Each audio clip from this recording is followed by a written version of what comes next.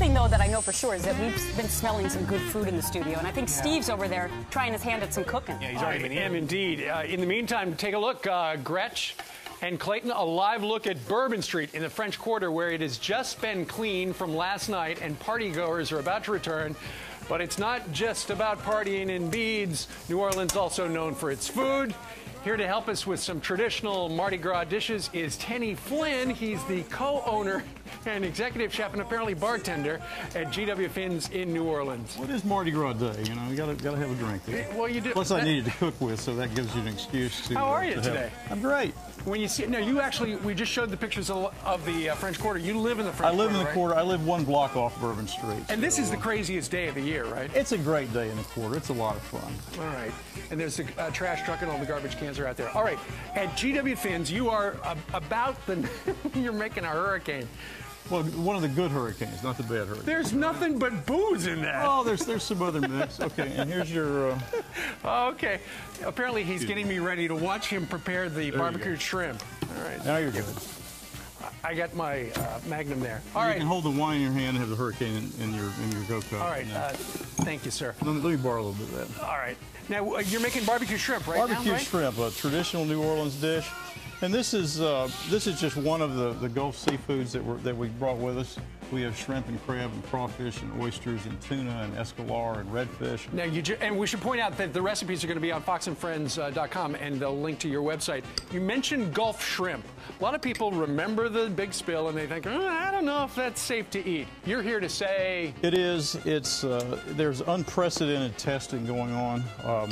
And basically, there's been nothing found in adult fish anywhere along the line. Now, what are those chunks of stuff you just put in, or what? That's a compound butter. It standardizes the seasoning. We're going to make a creamy sauce. We've got another Louisiana product here, Louisiana jasmine rice. We're going to serve it over that. We should point out you use Shrimp Magic made by our friend Paul Prudhomme, the legend of the French Quarter. He's been in business for many, many years. 30 years.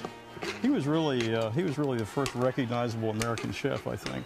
But at Finn's, we've been open 10 years, and, you know, you talk about the Quarter, a lot of places a 10-year-old restaurant would be, you know, old, tired, and sure. we're just hitting our stride because we're around the corner from Galatoire's and across the street from Arnaud's, so we're forever going to be the new guy on the block. I love that neighborhood. Now, you're using the fresh stuff from the Gulf. If people are living in an area that doesn't have fresh shrimp, can you use frozen? Sure, frozen shrimp. Just and really, you know, if you're concerned about, you know, contamination in your shrimp, definitely buy a domestic product, because the imported stuff is pretty well proven to be. And see, it was pretty much plain shrimp until you put on the shrimp butter. The shrimp butter is what? Butter and...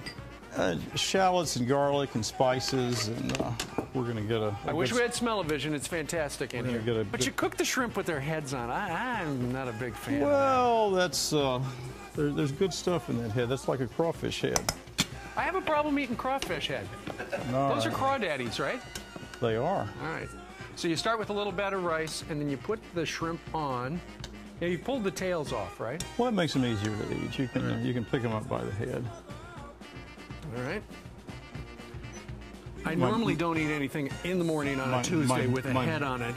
My bowl is too small. Oh, that's beautiful. A little bit of there. All right. Is it okay for me to eat one of those? Sure, and it's finger food too. It is indeed.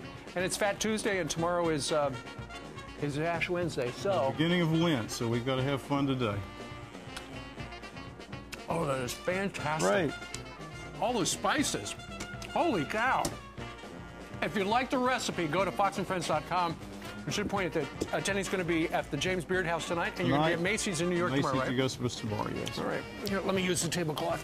Hey, I got a towel. All right. Very good. Nicely done. Thank you. Tenny Flynn from GW Finn's down in the French Quarter on this Fat Tuesday.